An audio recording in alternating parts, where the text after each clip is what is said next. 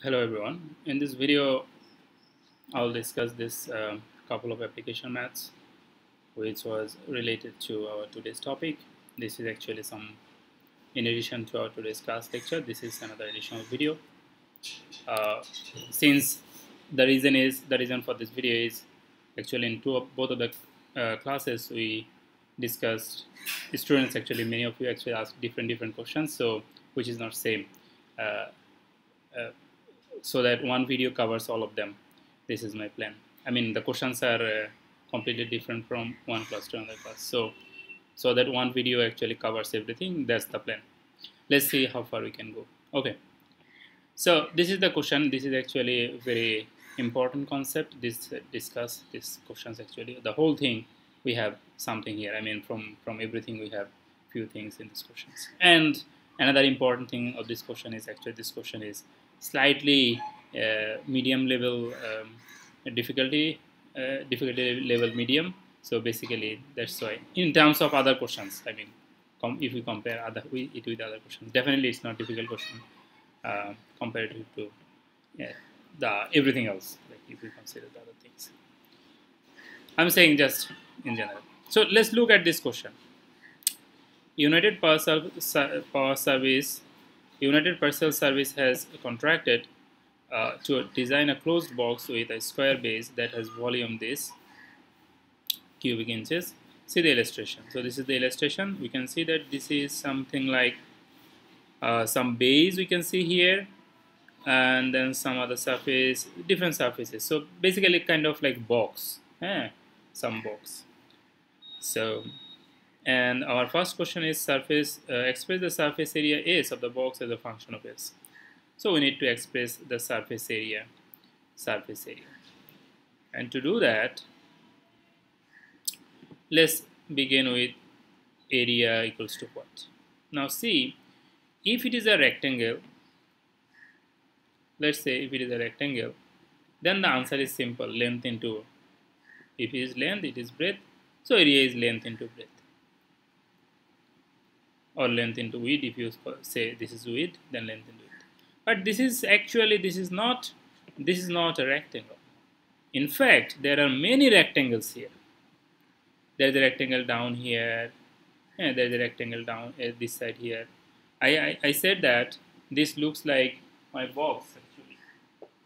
I said that this looks like a box actually. So if you see that this box, this is actually a mobile box, mobile cover. This looks like a box. This is see rectangle. Then if you go to this side, then this is another rectangle. This is, if you go to this side, then this is another rectangle. So basically a lot of rectangle here. Actually it's total 6 rectangles. 1, 2, 3, 4, 5, 6. There are total 6. There are total 6 surface. Okay. So let's try to develop some functions which will give us the some sense. So see the downside here, this bottom side is x into x. That means x square. And you will notice that same thing is on the top also, because in a box downside and top side is same. So 2, downside 1, upside 1, 2, plus now this left side or right side, this is x, this is y. So x into y means xy. X is the, you can say this is the, like this is the base here and this is the height. So base into height. This also gives us like this, base into height. This also gives us the area. Now look, this exact same shape, let me use another color. This exact same shape actually we have here also. This is right side, this is left side, same. And this front and back will also be same. How do you know? Because this is y, so all the height is y. There are 4 heights here, all of them are y, and base everywhere is x. That's why. So that means there are more 4 there. Now we have another thing, another information given, which is called the volume. Volume is 1000 cubic inches. Volume means length, breadth, and height. Length into width into height. This equals to volume, and volume is given. Actually, we should write here y because it is given y. So 10,000.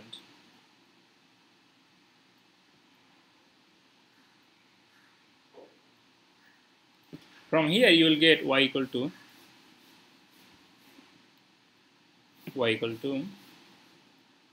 10,000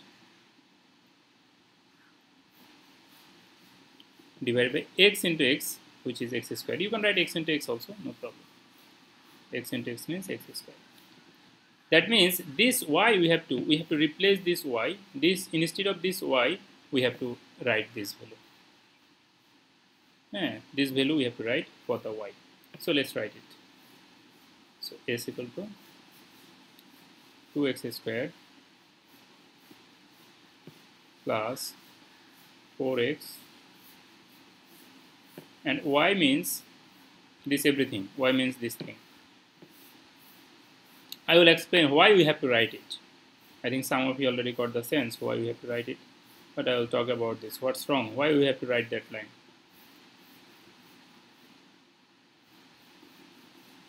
The reason is this question. Question number A said, express the surface area S of the box as a function of x. As a function of x means in this line, only variable can be x. Other than x, anything is not possible. So this is the answer of a number. This will be S of x. That means surface area as a function of x. Then B number. For B number, C number, actually we have to use, you see there is some symbol here given, calculator symbol given. That means we have to use some graphing calculator. If we do not have graphing calculator, we can use in the website. So I have done it in the website. You know, there are two websites we frequently use, Desmos and Symbolab. Anyone you want to use, you can use. Desmos and Symbolab, both is working fine. So I have used the graph in the website, and the answer is this. This is the answer. This is the graph from the website. So let me clear it up. Actually, I should clean this side because this side maybe we'll need. So we take this. So this is the graph. Now let's see there is another side, another graph in this side, which we should not consider because this is in the negative side, and our math is a real life math. Real life math means we must consider only the positive side in this case, because in this case question is, this is a box. Negative length of the box, negative width of the box is not meaning anything. We cannot say that length of this cell phone is negative 2 centimeters. It doesn't mean anything. Basically, we cannot construct anything which is negative 2 centimeters. So positive, only positive side, we have to consider only positive side, and positive side is where? Positive side is only here. So that means only this graph, this part of the graph we have to consider. Now this is the drawing. This one you will get from the online website or graphing calculator. During the exam also, if necessary, you can use this website. Use website for constructing this graph. In fact, if you are very meticulous, then actually we can draw this graph without using the graphing calculator also. There are methods for that, because you can do some simplification. Then you see the vertical asymptote is x equal to 0, which is here. Then the graph will be this side and that side. We know that. Then just plot some points and draw it. Basically, this is possible, but this will take time. That's why graphing calculator or mechanism of this, that's a useful. Coming back to the question. Question number 3 and 4 is, I can say question number 3 is actually, what is the minimum surface area? So minimum surface area is, what is the value of minimum surface area? So that will be this value, this y value. That will be this value. This is the minimum surface area. This is the actually this point, at this point y value, that will be the minimum surface area, which is this.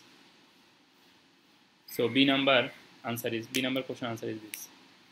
This is the minimum surface area. Actually this is somewhat looks like actually this value here, if you directly copy it here, so you will not do it, just saying. So 100, yeah, this is actually this, there is a decimal, there is a multiply sign here, it's not coming correctly.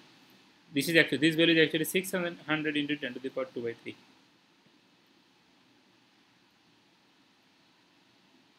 So this value is this. So this is the value of C number. And D number question asks, what is the dimension of that box? The dimension of this box is, dimension means what is the length, what is the width, and what is the height of the box. So length, width, and height of the box is, actually, length is, first of all, for the minimum surface area, length is this. So we know that because this is the x value. And x is our, on the base, you know, that was our x. This is our x. In the figure, this was the x. So basically, this is the x value, which is 10, then cube root of 10. In fact, this is also x in our question. So there is another x. So that means length and width both is 10 cube root of 10. Both is same. Both is same. And interestingly, you see, this is the value of y. This is the value of y. As you know, this is the value of y. We have put the value of y here, which is the height. In fact, if you put this and x squared, the height is 10,000 divided by x squared. And if you put this value 10 cube root of 10 down here, and if you do this calculation in the calculator, you will see y answer will also come same, 10 cube root of 3. Y value will also be same, 10 cube root of 10. So basically, this is the length, width, and height. All are same. That is the answer of the D number question. This is the dimension. Dimension means for this box, the dimension means length, width, and height. What is the value of length, width, and height? So that's the length, width, and height. And C number question answer is this. What is this actually? This is better. All right. So this is actually from our participation quiz. Oh my god, this is so anyway, so this is from the participation quiz. So this is the explanation about that. Let's go to our another question that I will discuss another two questions, which let me first clear it up. So another question that has been asked during the class is, I think this question, yes. Yeah, this question. In one class, people ask this question. In another class, people ask another question to discuss. So this is a rectangular area adjacent to a river. Adjacent to a river is to be fenced. A rectangular area adjacent to a river is to be fenced. No fence is needed on the river side. The enclosed area is to be 1,000 square feet. Fencing for the side parallel to the river is this. Okay. So let's start working with this. Let x be the length of one side perpendicular to the river.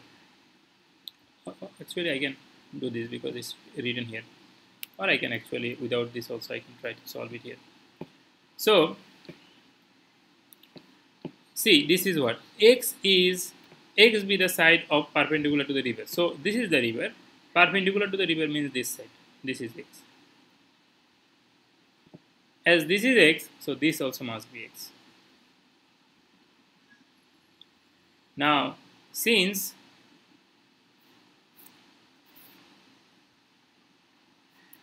this is 1,000 square feet, this is the area, total area. So it must be, so now we know that what will be this side, because total area is 1,000. We know that area equal to length into breadth. So we have one thing, so actually we can find out the length. Length equal to will be 1,000 divided by x. This value divided by x. Why? The reason is, suppose if you have a box, suppose total area is let's say total area is 20 20, and one side is, suppose one side is 5, so other side is what? 20 divided by 5. So it will be 1000 divided by x. This is this. This is this length. Now we need to find out some. We need to find out some. Just give me 10 seconds. Let me. Some people are waiting. Let me tell them that I'm busy. I'm busy now. I'm busy now.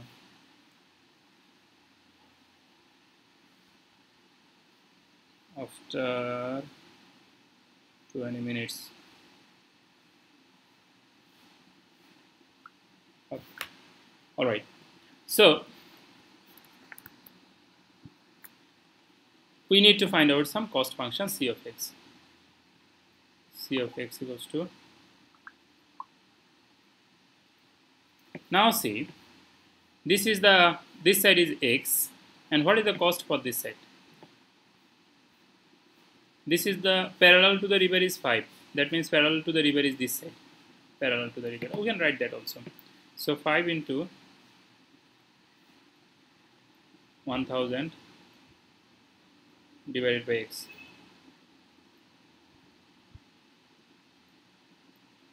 And then other side is 8. So this side is 8. So this will be plus 8 into x. But there is x this side and x this side. So 2 times. So into 2. Then plus, there are, you will notice there are like 4 corner. 4 corner post is $25 a piece. That means one post is $25. So so 4 post. 4 post is $100. 25 into 4 equal to $100. So this is the cost function. This is the cost function. Now you can do some simplification, which is like let's say 5,000, 5 into this equal to 5,000, this into 2 equals to 2 into 8 equal to 18, 16, then you can just do it. Then says, what is the question number B? B is what is the domain of C? So this is the C of x. What is the domain of C? Now look, this is some kind of function which, if you look at this, in fact, if we write one more line, then it will make more sense. Say this 5 into 1 000. How many zeros I gave? 000. 1 2 3. There will be 1 0 less. 1000. So this will be total 5,000. 5,000 plus 16x plus 16x square, because x into x means x square, plus 1000 x. Now to find our domain, this is important to write it at least in some rational function. If it is polynomial function, then this is easier, but we have in the rational function we have 2 polynomial, one is up, one is down. This value is saying x cannot be equals to 0, and we know that x cannot be equals to negative also, because this is x is some real value, so x cannot be negative also, so x has to be positive. So and this is a quadratic function. If you solve this quadratic function, you will see some values will come, and everywhere x is possible, because you know the quadratic for the quadratic function. If you solve in the both side, it has it extends in the both side. So basically you can write the domain of this function is x is greater than 0. This is the domain of this function. The reason why we do not the reason why this is so is we can solve this and we will get different two different value, but which is the x-intercept that will give us actually x-intercept. But in the quadratic function, you know, wherever the graph is, suppose the graph is here, and then the graph will continue this direction forever. Of course, this direction also it will go, but negative direction will not count because it is a real life application math. So that means from more than 0 to plus infinity, everything is possible for this question. So x is greater than 0 is the domain for this question. You can actually use, you can actually put this function in some graphing calculator also. You will see the graph will go like the graph will go in the positive direction forever, which means that all real number greater than 0 is the domain. This is actually, I thought about this math actually more, and I thought like how it is possible, like all real number, how it is possible. And this is actually possible. Suppose our area, total area is 1000. Okay, you can do some thought experiment about this 1000. Suppose 1000 is our area. The condition, only condition is our area has to be 1000 in this math. So how can we get 1000? See, I can write here 100.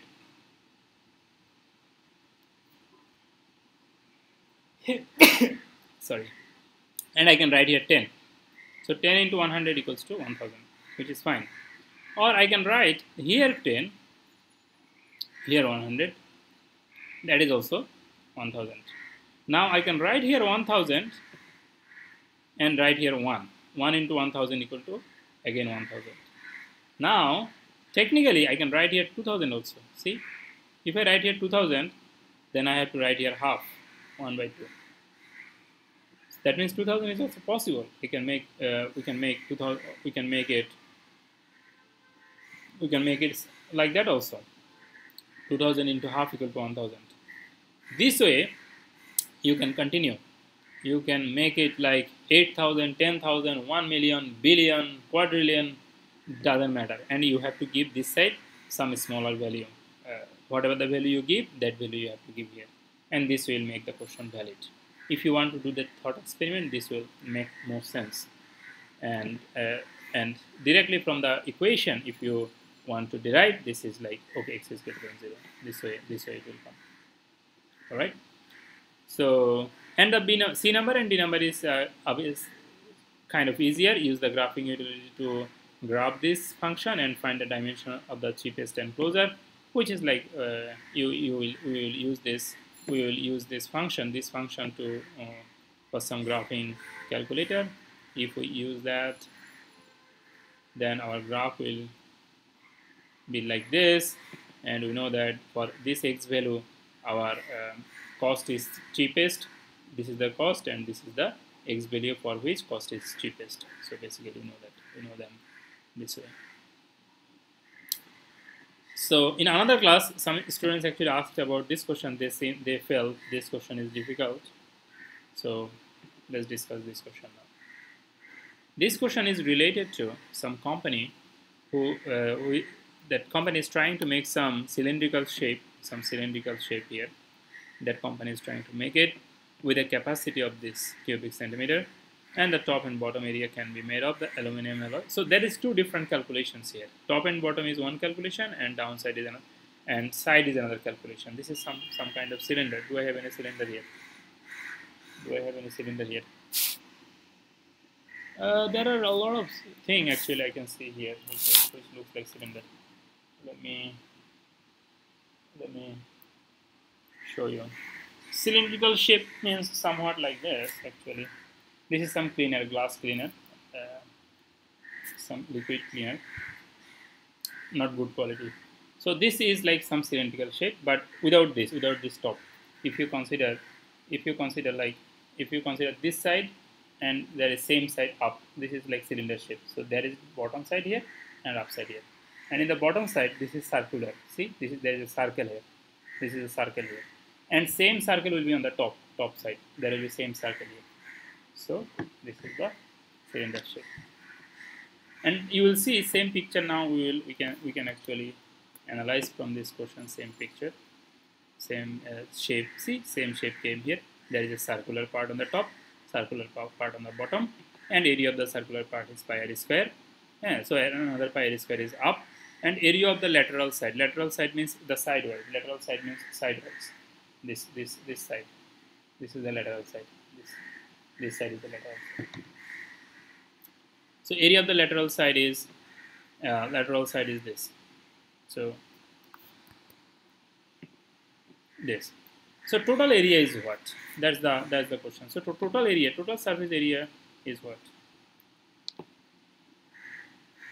Total surface area is what? Total surface area will be sum of this plus sum of this plus this plus this, into their respective cost. That will be the total surface area total cost function for that entire surface. We do not only need the surface area, we need the cost for making it, because question is the cost of the material for the can as a function for the radius r of the can. So basically this is how we can develop this function. How can we develop this function? We can write pi r square. Suppose if you write pi r square, then there is another pi r square in the downside. It means multiplied by 2. Then for pi r square, for the circular part, what is the cost? The top and bottom is 0.05 cents. So into 0.05 this way.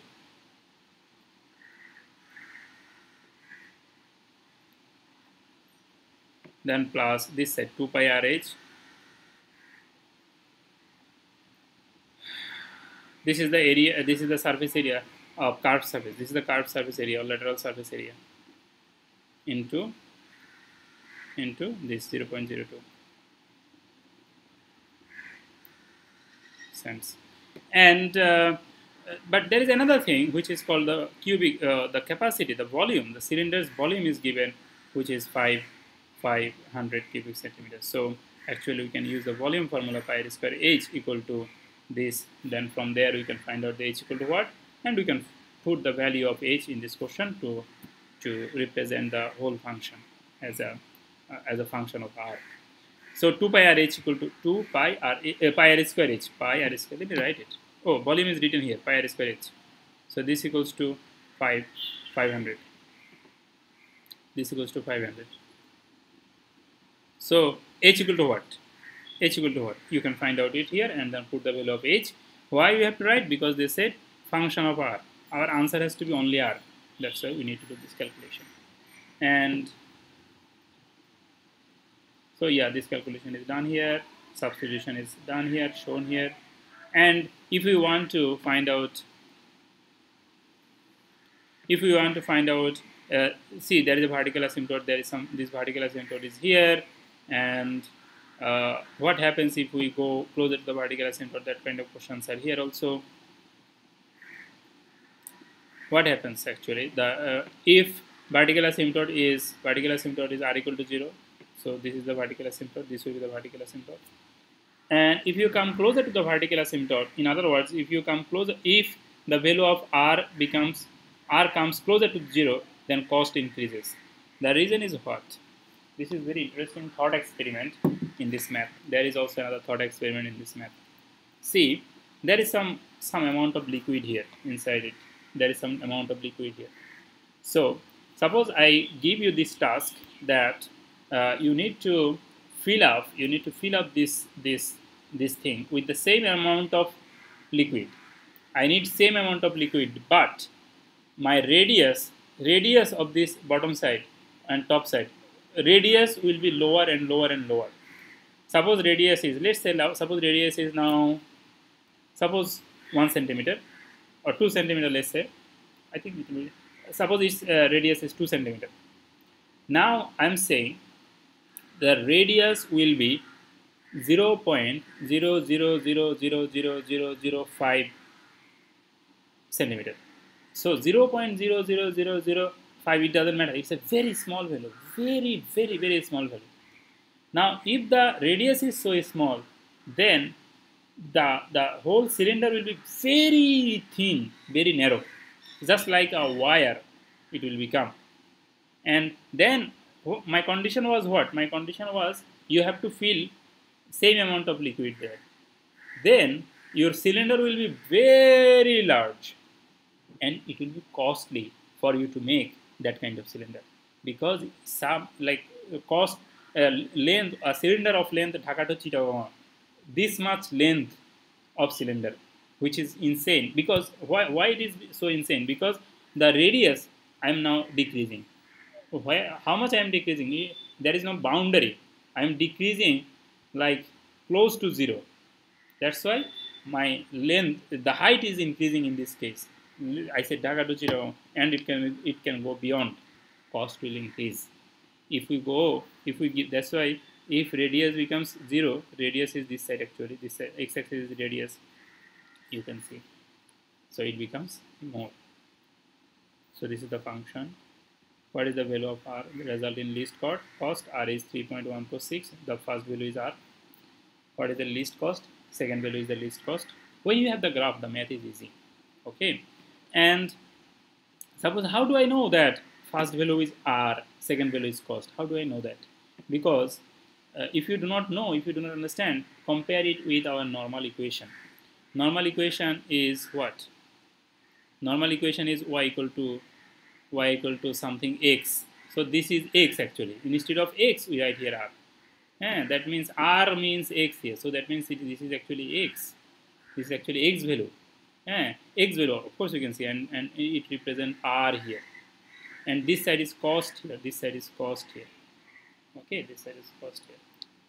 So this is the two questions actually that you people asked during the class. And let me also another people asked me this question like how our grades will be calculated.